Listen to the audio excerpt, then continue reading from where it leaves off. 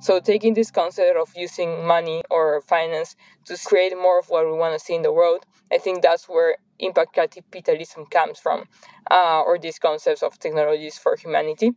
I'm going to take one step back here and say that 50 years was born about 5 years ago, where Seth and Nela, who were the ones who started it, kind of like saw this lack of kind of financing going towards entrepreneurs that were doing good things in the world. And kind of like similar to how you imagine DAOs coming together as a group of people who care about the same problem, the same thing here, like how can we support entrepreneurs more in order to bring these visions to reality? And in that point of time, it was about, okay, no one is actually like supporting, backing founders solving impactful visions. Like a lot of the things in venture capital were like not really meaningful, or like there was this impact investing model that was like, oh, we don't really create much returns because like we're more of like philanthropy, but we try to make the case that we could actually support founders and create 1 unit of profit equals 1 or more units of good. And that's our entire model. And not only that, like for us, it is much more exciting actually build. We are all builders in 50 years, so it's much more exciting to just like build with them,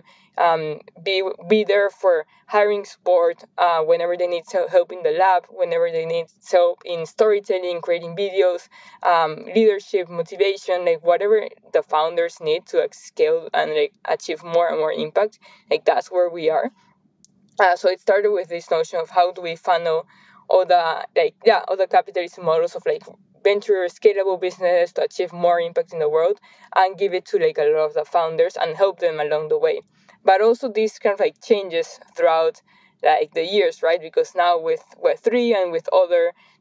concepts coming around, there's like these concepts of, as I mentioned, money backed by nature, or augmented bonding curves, or regenerative ICOs, and different ways to finance our actions and care for the commons. So there's a lot of public goods and a lot of like impactful visions that are maybe not venture scalable, or maybe like right now don't have like a business economic model, and they suffer from this like free rider problem where no one cares for them, no one cares for clean air, no one cares for even like meditation or for food health or organic farmers or even like climate things. So it's like, how do we create different ways and different economic incentives to reward either retroactively or to support impact-driven markets?